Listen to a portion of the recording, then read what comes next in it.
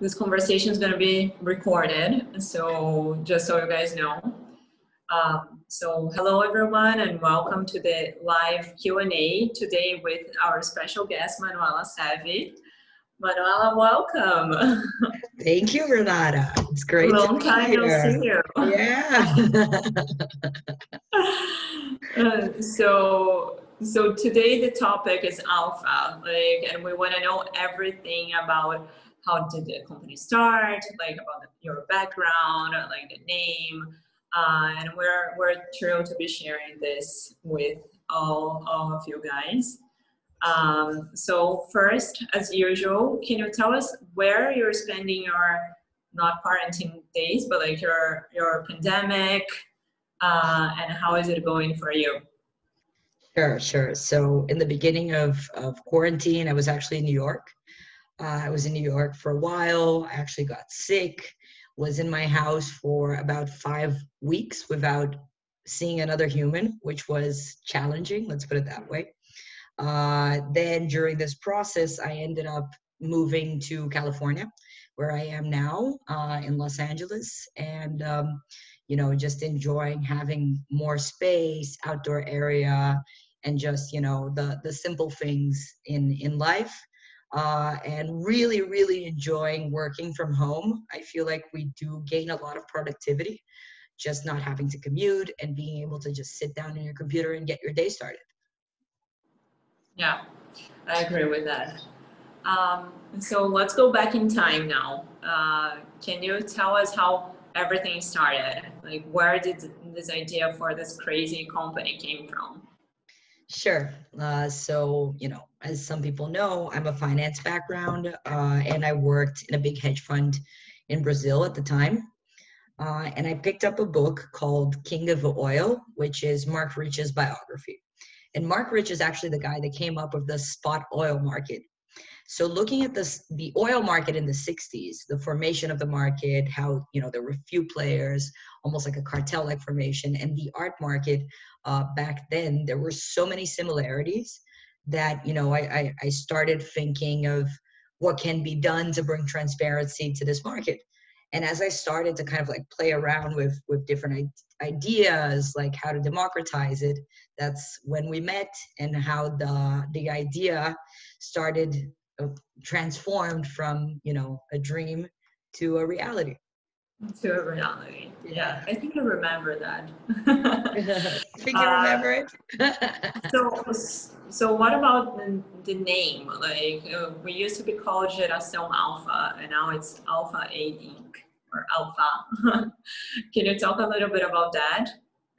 Sure. So once again, the finance background was so strong, and I guess in me as a person. And there's a concept in finance which is called to generate alpha, which basically means that on a regression line, you have the risk and return axis, and the alpha is really the outlier in that line, which means the person with the same level of risk that generates a superior return. This concept is really covered by Malcolm Gladwell in that book Outliers, which talks about different tools by which people become these magical people that are, just out of the line, as we mentioned. And that was always the objective of alpha, to generate alpha for all of the participants involved, for the artist, for the collector, and for the institutions as well, to create a product which was virtually open, accessible for everyone, pricing wise, and just culturally as well. Yeah, amazing. So, but what happened from Geração Alpha to Alpha 8 Inc? How did this name change and why? So, we were bringing the company to the US, and obviously Geração Alpha was not going to work. It wasn't the most universal name. So we went through a naming process where I actually wanted the company to be called 2, which was the second version of Geração Alpha. And as you recall, you were very against this new name too. Thank God you were so against it. And we made a bet that if we kept the alpha in the name, you would get a tattoo of the alpha, Here, which I actually which have I one. did. And I have one as well, like in my leg. So we became matching alphas, I guess, for life now. Yeah, I remember at that time people were like making fun of us and then saying that like if you're serious, you had to get a tattoo. Like, and we both had a tattoo already. So that shows the level of commitment for sure. But you briefly touched upon that. But like, can you talk a little bit more about how did the founders meet? So for those who don't know, besides from Manuela and myself, we also have a technical founder who doesn't like the camera much, Haroldo Tinoco, who has been with us pretty much since the beginning. So yeah, I feel like our meeting was really, really funny. We have to start there to kind of like build our way out.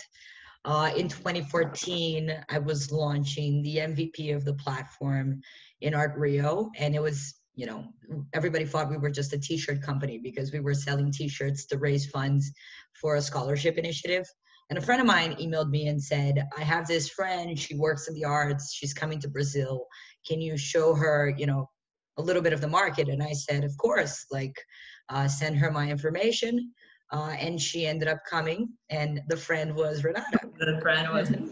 The friend was Renata. And it was so funny because this was like Rio, 40 degrees Celsius weather. We were in the sun, and we were all in like shorts and a t-shirt.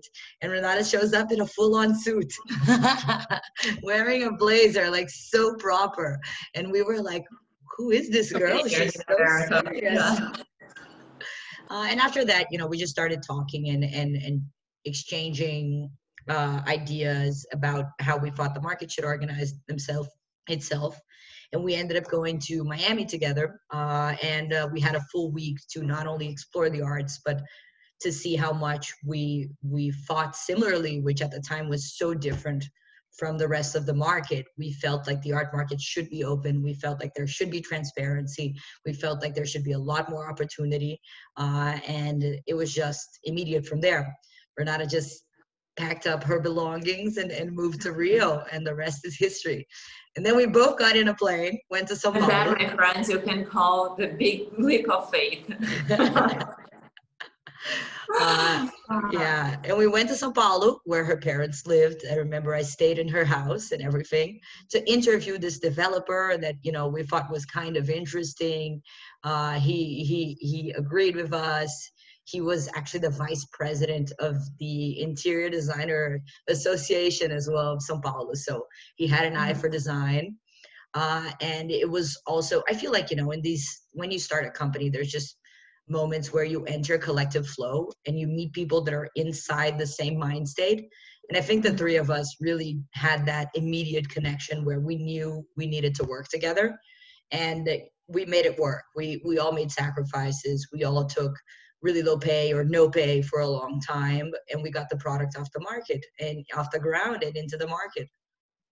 Yeah, that was actually going to be my next question, but I guess you just answered that. Like some of the reasons why the founders work well, because like sometimes like you can have complementary skills, but like you don't have the same core values, like or have the same core values or skills don't go well together. But like in your opinion, what is it that like was the secret for our crazy, like, I don't know, collaboration I or feel like success story? I feel like being different was the number one thing. You need different mindsets and you need different cultures in order to come at a problem in a complete way. For anyone that knows us, that we're like yin and yang. I'm, extremely rational and like I overthink everything a million times, but at the same time, I'm super spontaneous and like wanting to put things out. And Renata's like super emotional, but at the same time, she's like super careful about what she wants to put into the world. And so we kind of like pushed ourselves in the best way possible. And Haroldo, on the other hand, is practical, but at the same time, he's a dreamer. So we were three different people in three very different ways, and I feel like our shortcomings were just available in the other person's biggest qualities. So we're very, very lucky to have like found such a complementary founding team. Mm-hmm. Yeah, I agree. Don't cry, So don't cry. everyone knows that being an entrepreneur is it's a hard choice, and especially being an entrepreneur, a female entrepreneur. So can you share some of like your biggest obstacles to date, and maybe give us a little bit of color by telling a story? Sure. So firstly, we are in a very small group of female founders that have raised outside capital and that have raised a substantial amount of outside capital. Just looking at, the numbers, 0.2% of venture capital dollars go to Latin founders, Latin female founders. So we're already in that 0.2% group. And there have been so many challenges that we'd have to overcome. I remember specifically one meeting with one investor in San Francisco that was actually put together by another one of our investors. And the guy just wanted to make me cry. His objective was not to understand the business. His objective was to make a girl cry. And talking to a lot of different female founders, and there have been a number of other experiences. I actually write about a lot of them. I have a little blog on Medium. There's been a guy in LinkedIn commenting on one of my posts saying that women should work in the household because their brains are less developed than men. There's been another guy basically saying that your two choices were to have babies or, something else just as ridiculous. And you just have to put on your thick skin and understand that, it's their shortcomings and it's their insecurity, and that women do make better founders. The statistics speak for it. We're 30% more likely to have a profitable business. We hustle much harder, and I feel like we've found some amazing investors along the way. I feel like New Age Capital needs to be mentioned here, that have the impetus of really supporting the minorities, because the minorities will work much harder. We just have to work much harder, and we just have to prove a lot more traction before anyone gives us anything, which just means we're going to build a better business. There's a number of stories, and we could spend a lot of time on this subject, but my advice for any female founder out there that, might be watching this is don't give up and build a business and let the numbers speak for themselves. Because, it's not about building it and they will come. It's about building that traction, and then the investors will come, basically. So when did you know that you wanted to become an entrepreneur, like, and found this company? Like, and what was the reason why you decided to do it? So I feel like this question it's a little charged. You should never start a company unless you absolutely have to. Like, I feel like inside me, I had to found this company. I grew up in the arts with a dad as an art dealer. My mom is an artist, uncle is an art advisor, and so it goes. And when I was very young, at 17, I worked with my dad at the gallery for a couple of years because he had just had a heart attack. And I feel like the market was what made it most interesting for me then. I remember I wrote a massive paper, like at 17, about how to create more transparency in the Latin American art market, because it just seemed like a little bit of a club that you'd have to be part of. You'd have to have money to join. You'd have to have the right connections. And it was just so exclusive in every way, towards the artists, towards new collectors, towards people that might just be remotely interested in the arts. And that kind of like just stayed at the back of my head. I went off to do my thing, went off to work in finance, but that little bug never left. And then at one point, it was just stronger than me. And I had to make the move. But it's not an easy road. I feel like even in finance, where, you have these crazy hours and this crazy routine, you have a much more stable life than the life of, what we're going through. I'm sure, once we do your interview, you have a lot of different stories as well to share about, you know, how hard it is. It's not an easy road, period. No, I agree. It has to be something beyond the payment, beyond the like. It's something that you have to do. Like you can go through your life without trying that. So now let's go for like more like fun stories, like or like I don't know, like from all of those years working together, like almost 6 years of Alpha. Can you talk about like one or maybe two of your favorite moments, like highlights?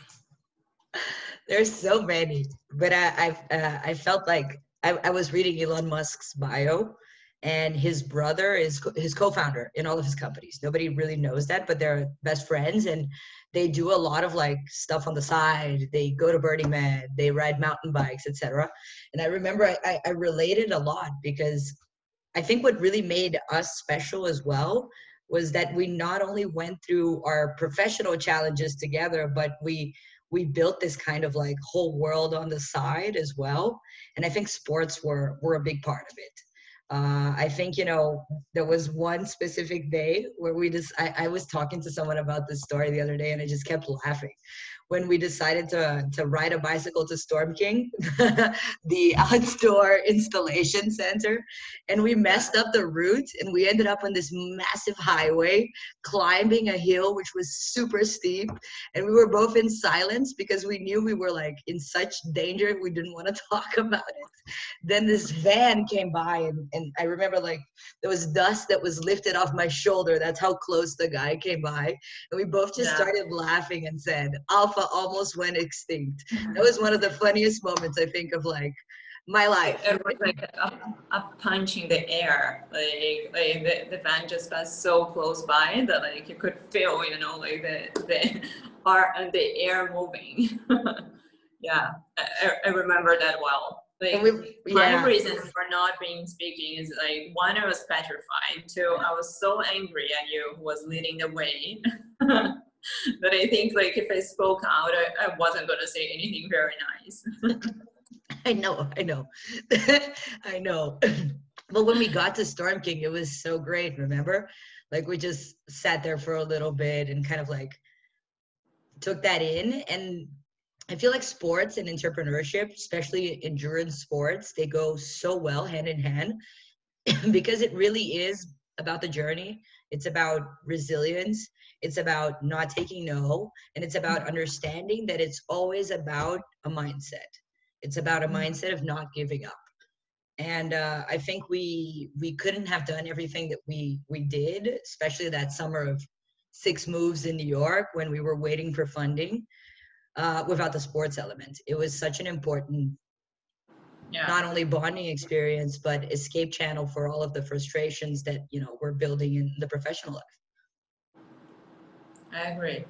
It was my first time doing sports in my life. And I have to thank that to Manuela, like, and her family who really like pushed me into this path. It's really a great thing to have in your life. Okay, so like maybe like something more specific to work now, like one of your favorite projects. I don't know, like I know that there are some that speak to your heart more, but like maybe let's see what I have in mind, like if it's the same. I have to say that right now I'm thrilled. I'm thrilled about the path that we're taking with the platform. I'm thrilled that, you know, we brought in this amazing mentor, which shall not mention the name, but has been finally we're able to do the UX and UI redesign of the platform that we've been building up for the past 5 years.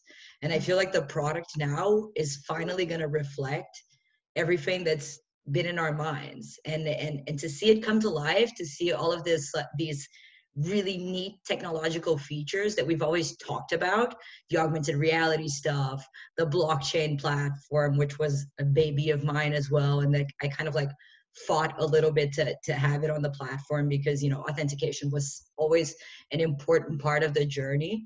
And to see all of this like I was presenting the platform the other day to two friends. One of them was a UX UI designer at Apple, and the other one was a UX UI designer at Instagram. So they know their stuff. And I was just showing them the different features and showing them the back end and the CMS and showing them how, you know, the authentication works and showing them the artworks and showing them like just the full product. And they were like, well done. This is a really, really robust platform. And that was a very, very proud moment because we know how much it takes to build a technology company. And we know how much it takes to build a technology company in the arts, which is the least technological market that there is out there. And I'm just so very, very, very proud of what we're putting together as a team. And, you know, the company, and I feel like maybe we differ there. You're more the dreamer and I'm more the practical part. But to see the company have a life of its own that doesn't rely on us as individuals, that's my proudest moment. No, sounds great. So maybe continue on that path, like looking ahead. How do you see the future developing for Alpha and yourself? There's so much, but I really do want every building in the world to have Alpha Artworks in their common areas. I see the augmented reality and virtual reality integration as a massive next step. Just bringing in this personalized content by the artists to within the buildings, humanizing these buildings, using technology to leverage their connection to the local communities, bringing in these stories to passerbys, just, you know, really improving how people interact with common spaces. There's so much potential, and I feel like we're only touching the tip of the iceberg. I really do think we can see Alpha in most of the commercial and residential buildings in North America in the next 5 years. Always thinking small. Always thinking small.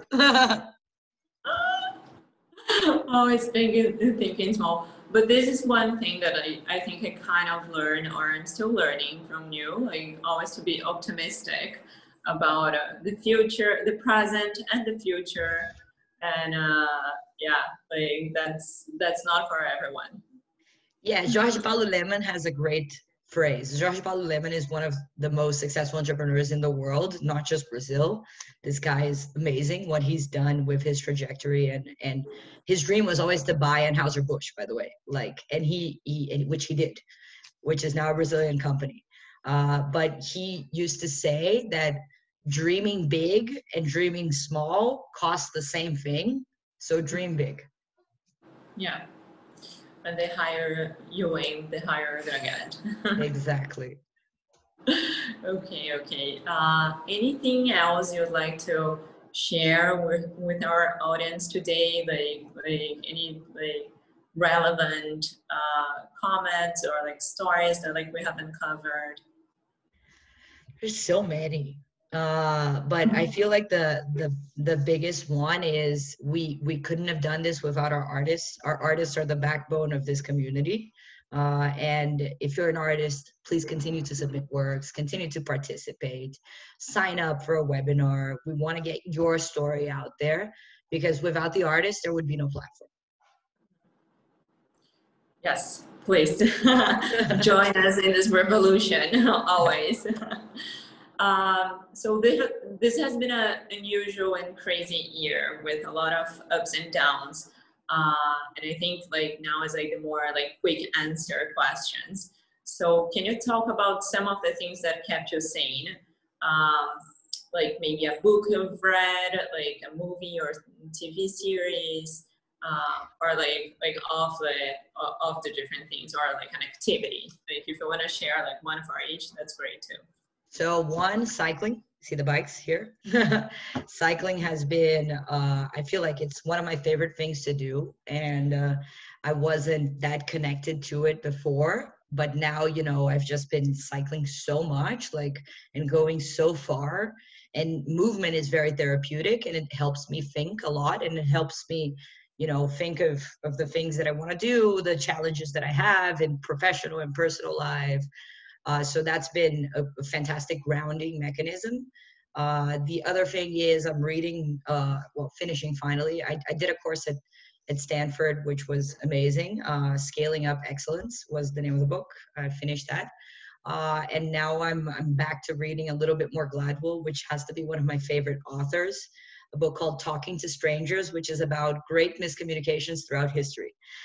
So it's really amazing to see how we are optimists. Human beings are optimists. We tend to believe that people are telling the truth. So a great lesson there. And finally, Handmaid's Tale as a TV show. If you haven't seen it, watch it, because we're so close to the tipping point and we don't even know it. And so we have to be alert. It's the tale of the toad in boiling water. If you put the toad into the boiling water, they'll immediately jump. But if you warm the water gradually, you'll boil yourself to death. And nobody here wants to be the toad. We live in trying times. In most of our countries, the political atmosphere is very, very complicated. So we have to be alert about, what we can do to avoid becoming the toad. Sounds good. Very positive. I may or may not be watching that. Probably not. We have very different tastes for like a lot of things. Okay. So any questions from our audience, or we're gonna wrap it up? I feel like the audience is shy. Anyone? The audience is shy. Se tiverem alguma pergunta, pode fazer. Se não, até a semana que vem. Acho que até semana que vem. Okay. So thank you so much, Manuela. It has been a pleasure, and it's great to be able to share your story, our story, with everyone else. Stay tuned. There's a lot more to come. And in a couple of weeks, Manuela is going to be interviewing me. Yes. So you're going to be able to see the other side of this coin. Thank you. Okay, bye.